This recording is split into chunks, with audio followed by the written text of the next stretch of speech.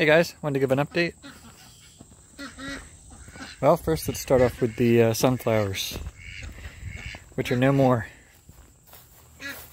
We had some wind come and blow some of them over, and it looked pretty sorry over here, so ended up, whoop, wrong way, ended up just pulling them all out.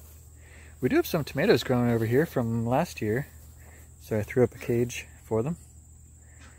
I haven't watered them or anything. These are cherry tomatoes, and I'm just seeing what happens with them. Now we have the chicken update here. Hi everybody. Oh, there's Frank. Hi Frank, what are you doing? Frank's a guinea fowl.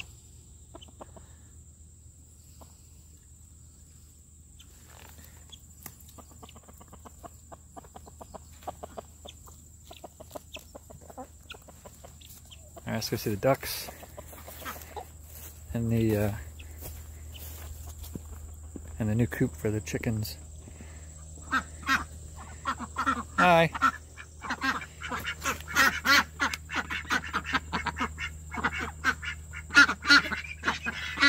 Yeah, they're loud.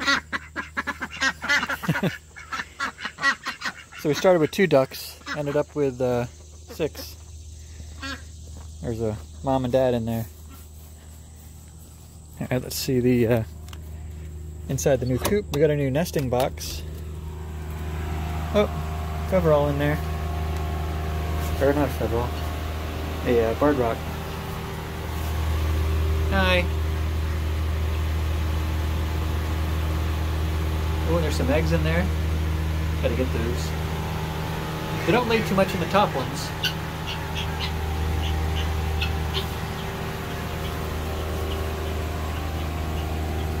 There's the roosting bars I made.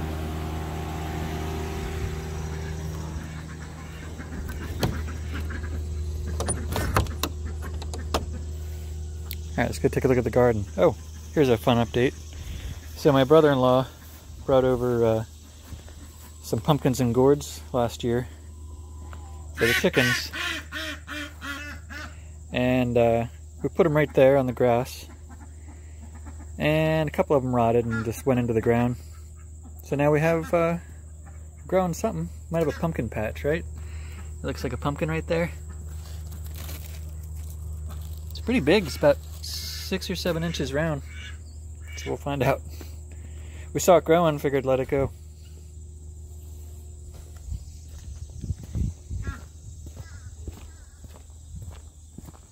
So on the way over to the garden, we'll stop and look at the couple trees I cut down. There was a weeping cherry here that was dead. So he's gone.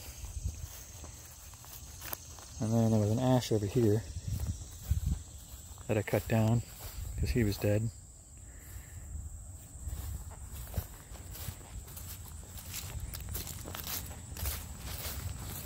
Now we're coming up on the garden here.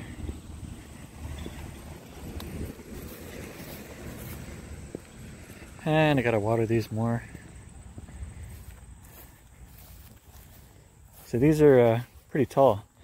The tops of these are about 5 feet. And they're at least a foot or 2 above that, some of them. So they're about 7 foot tall tomatoes. Didn't have any cages left over for these ones down here. So they're kind of falling off to the side. And then we have pole beans. Pretty big ones.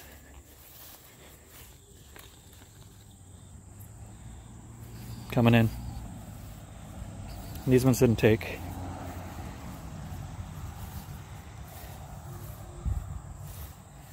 And wrapping it up here.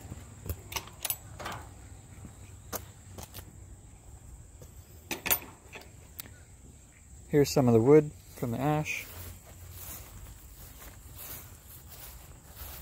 There's the weeping cherry wood. some other wood I got, and then a bunch of random wood I got from both of those. Here's the fire pit. We're going to, we got some free pavers here. So we're going to replace some of the broken ones, maybe extend it bigger if we can.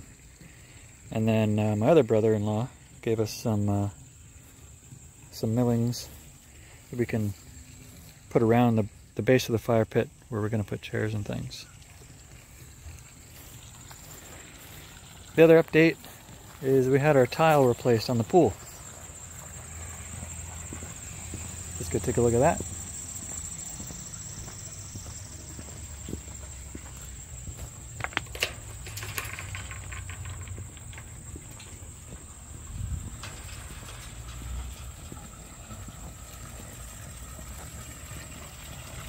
So filling that up now. That's going to take a while.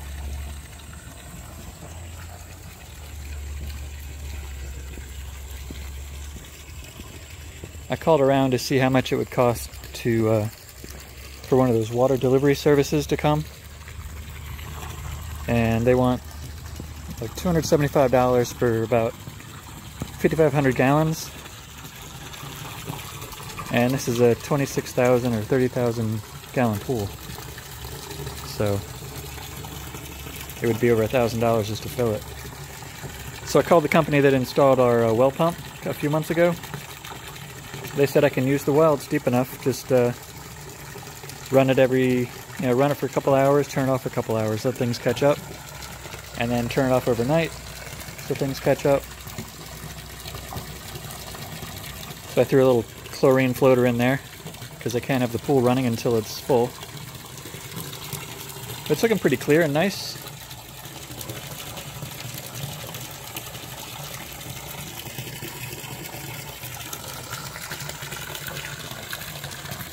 And that's it. Those are the updates. So, thanks for watching. If you're not a subscriber, please subscribe. And let me know what you think of the video. Leave a comment below for me. See you next time.